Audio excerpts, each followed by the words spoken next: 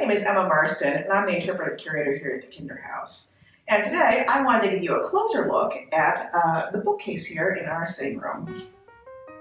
As a place for recreation, the sitting room would have been a place for the family to gather together and enjoy various kinds of entertainment, including games, reading, and music, as the contents of this bookcase show. The Kinders enjoyed reading and may have enjoyed some of the popular turn-of-the-century novels that are represented here on the shelf, like works by Charles Dickens and Sir Arthur Conan Doyle. Tabletop games were also popular. The shelf includes several sets of dominoes and a tabletop 9-pin set. Much like modern bowling, 9 pins involve setting up on a table or the floor and attempting to knock down as many of the pins as possible. The 1897 Kodak camera sitting on the shelf represents another pastime that was gaining popularity around the turn of the century.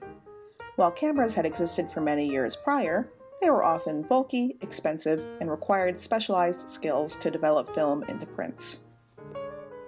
George Eastman Kodak changed that by creating a flexible roll of film that made photography much cheaper, easier, and more accessible to the average consumer.